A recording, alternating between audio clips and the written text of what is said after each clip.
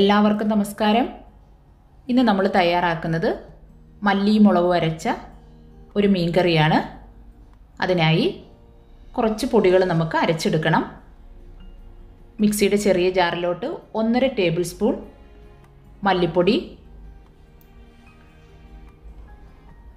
ഈ അളവിൽ തന്നെ 1.5 ടേബിൾ സ്പൂൺ മുളക് പൊടി ഇട്ട് കൊടുക്കണം. എരിവുള്ള മുളക് പൊടി ഇട്ട് കൊടുക്കുക. ഇതിലേക്ക് അല്പം മഞ്ഞൾപ്പൊടി, ഒരു 1/4 ടീസ്പൂൺ മഞ്ഞൾപ്പൊടി, ഒരൽപ്പം ഉലുവ, 1 ടീസ്പൂൺ പെരിഞ്ചീരകം പൊടിച്ചത്. പെരിഞ്ചീരകം ആണേലും കുഴപ്പമില്ല, നമ്മളിത് അരച്ചല്ലേ എടുക്കുന്നത്. ഇതിൻ്റെ കൂടെ ഒരൽപ്പം വെളിച്ചെണ്ണ, കുറച്ച് വെള്ളവും ചേർക്കുന്നുണ്ട്. ഒരു 1/4 കപ്പ് വെള്ളം. വെള്ളം ഇച്ചിരി കൂടി പോയാലും കുഴപ്പമൊന്നുമില്ല. നമ്മൾ അരച്ചതിന് ശേഷം വീണ്ടും വെള്ളം ഒഴിച്ചിട്ടാണ് ഇത് തിളപ്പിച്ചെടുക്കുന്നത്. അതുകൊണ്ട് വെള്ളം ഇച്ചിരി കൂടിയാലും കുഴപ്പമൊന്നുമില്ല. ഇത് നന്നായിട്ട് അരച്ചെടുക്കണം. അരച്ചെടുത്ത മല്ലിയും മുളകും ഞാൻ ഈ ചട്ടിയിലേക്ക് ഇട്ട് കൊടുത്തിട്ടുണ്ട്. ഇതിലേക്ക് നമുക്ക് ആവശ്യത്തിനുള്ള വെള്ളം ഒഴിച്ചു കൊടുക്കുക. വെള്ളം ആദ്യം കുറച്ച് ഒഴിച്ചു കൊടുത്തിട്ട് മിക്സ് ചെയ്ത് നോക്കുക.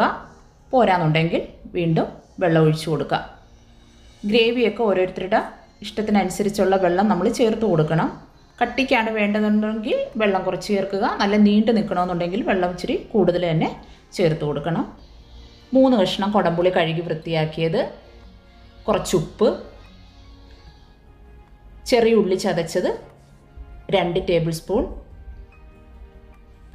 ഇഞ്ചി വെളുത്തുള്ളി ചതച്ചത്, അതിൻ്റെ കൂടെ കുറച്ച് കറിവേപ്പിലയോടെ ചേർക്കുക, അത് 1 ടേബിൾ സ്പൂൺ.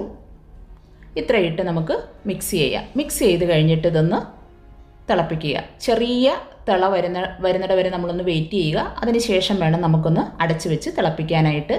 ചെറിയ തിള വന്നിട്ടുണ്ട്. ഇനി നമുക്ക് അടച്ചു വെച്ചിട്ട് ഒരു 3 മിനിറ്റ് ചെറിയ തീയിലൊന്ന് തിളപ്പിച്ചെടുക്കുക. അപ്പോൾ ഉപ്പും പുളിയൊക്കെ നന്നായിട്ട് ഇറങ്ങും. എന്നിട്ട് വേണം നമുക്ക് മീനിട്ട് കൊടുക്കാനായിട്ട്. ഇപ്പോൾ ഒരു 3 മിനിറ്റ് ആയിട്ടുണ്ട്. നമുക്ക് നോക്കാം.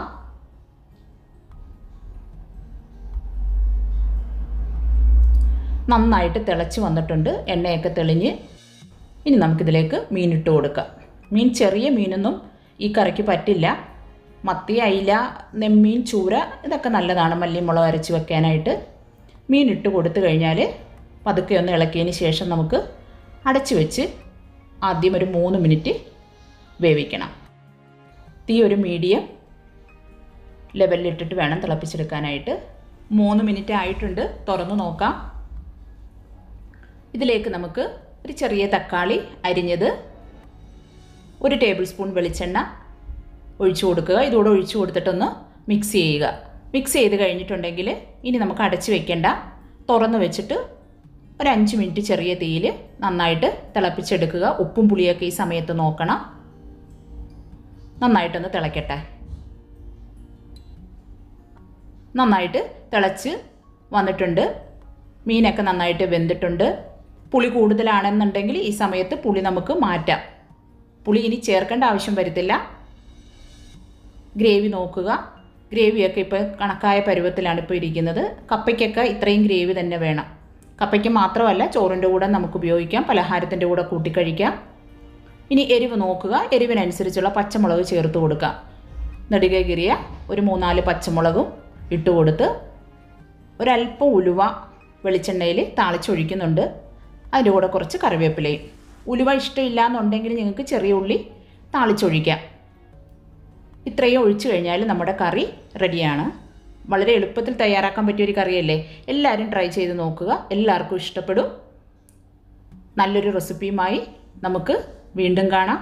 നന്ദി, നമസ്കാരം.